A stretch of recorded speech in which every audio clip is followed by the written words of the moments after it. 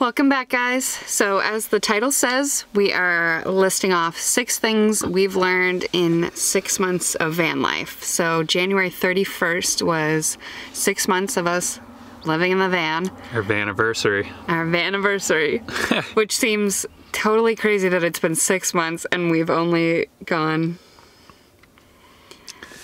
Whatever. Yeah, we won't get into that. We won't get into that. The first thing that we've learned is that happiness is 100% in the little things, at least for us, but I feel like that is for everyone. Yeah. You just gotta find those little things and appreciate them. So some of the little things are like when I seen seals for the first time. I'd never seen a seal.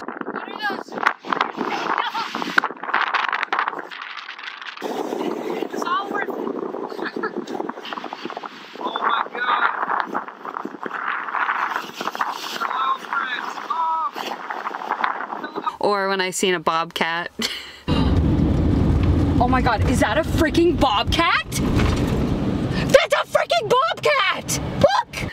On the road, those are both super exciting moments that just filled me with joy. Or when a meal that you've cooked actually turns out like delicious. So many times I look at a recipe and I'm like, oh my god, that sounds so good. And then I try to make it and it just bombs. So yeah. That's a good one too. And lastly, of course, spending those little moments with people or doggies that you love. All right, G. Well.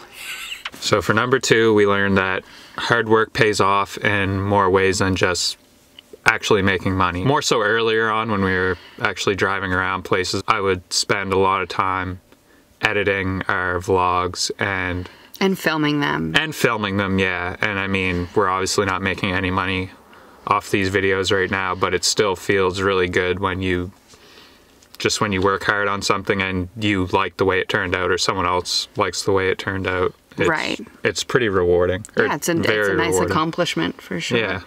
And what else? This van. Oh, duh, the van. God, Jesus. Yeah, this is our home now, so I mean. And we put in a lot of man hours in on this. This is probably definitely the hardest we've ever worked together on something, was this van, for sure. And yeah, it definitely paid off. We now have our own house. Number 3, I think, is a lesson we have all learned this year or last year, is that life never goes as expected or planned. So obviously, when we started building our van in May, we were like, oh, this coronavirus, it's gonna be gone by the end of the year. Like, we will be in California for the winter. Like, we won't have to worry about none of the snow or nothing. And we are now, you know, in Nova Scotia, embracing the winter. We had to install a heater. This light needs to go off, and this one needs to stay. It's going. It's going. I might be getting a little buzzed off the diesel fumes. We adapted to our circumstances.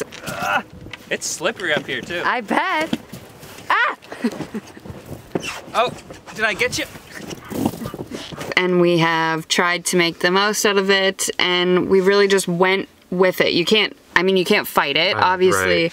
We've done our part to avoid it and avoid spreading it and all that stuff, but you can't, there's nothing we can do to change what's happening. It's already written out. Right. Exactly. I heard that in a podcast. I was listening to. Yeah. Odd Vice, if you want to check out the podcast, super good. But yeah, exactly. Everything's already written out for you. You're just you're just living the life, and you just got to go with it. And if we had to just, you know, thrown it all out the window because it didn't go as planned, I think we would have been pretty upset with ourselves. So. Definitely.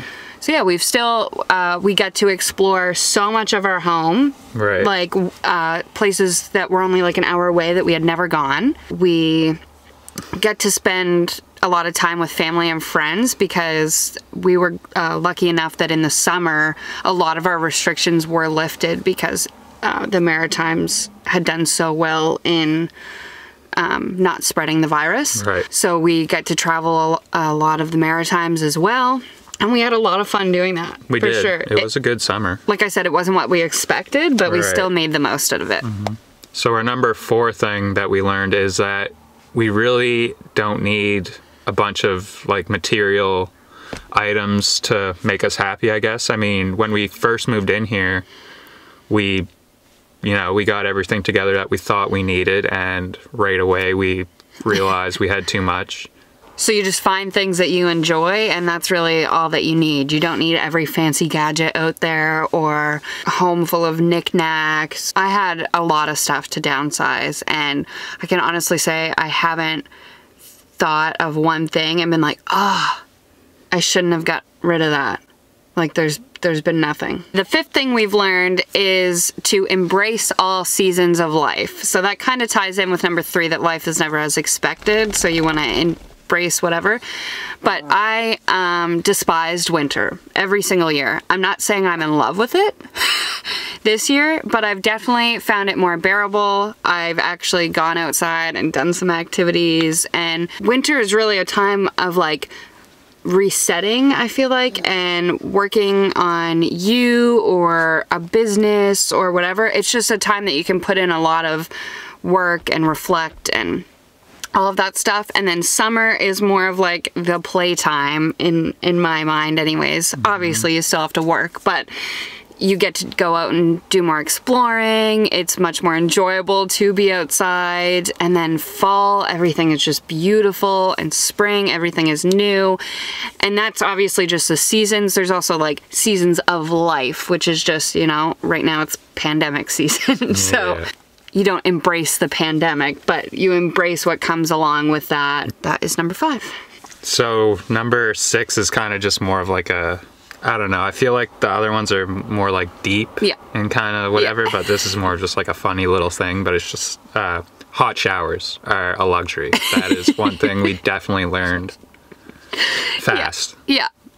Well, I wouldn't actually say fast, because when it was warm, the cold showers weren't too bad. Weren't terrible, yeah. I'm not saying we're taking cold showers right now. Don't get me wrong. We are not out here using our portable shower. No. When we first went out on the road, we went to PEI. And PEI had closed all of their public showers at all of their beaches. And I just went to shower, and they're closed. And I was like, you know what? F them. I'm crawling under the shower door on this dirty ass floor. And the knob is taken off the shower because apparently they're not idiots and new people are going to try and do that. So we learned pretty quick that showers are not as accessible as maybe we had thought that they would be. Yeah.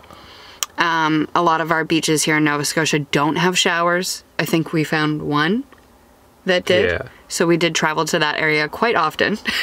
And then the other place we shower is just at our family's right now. So we do use different showers. We're not always at the same place. So we just have a little shower caddy that we'll bring into people's houses. All right, well, that is our 6 things we've learned in 6 months of van life. And I hope you enjoyed it. I hope you're enjoying our videos. And thank you for everyone that's new here, people who have been there for the full 6 months or before, even in our van build days. If you haven't already, please subscribe. I think it's like 70% of the people that watch our videos aren't subscribed. So jeez. Yeah, so definitely subscribe. Hit that button. We appreciate that you're here, even though we've been fairly stationary. Yeah. But there's light at the end of the tunnel for sure. Like we're getting close. I can feel it. Right. Vaccines are coming out, and yeah. And then when that happens, we're gone. We're full force, man. It's gonna be wild. But yeah, enjoy the rest of your week, and we will see you on Friday. Ooh, gagging. What do you say? Pick out your favorite things, which I'm sure... Dex, please don't walk by the tripod. Oh, I know. Yes, good job, guys. Kept us safe another day from the vicious person walking down the sidewalk. Would it really be one of our videos if these guys didn't just lose it at least once?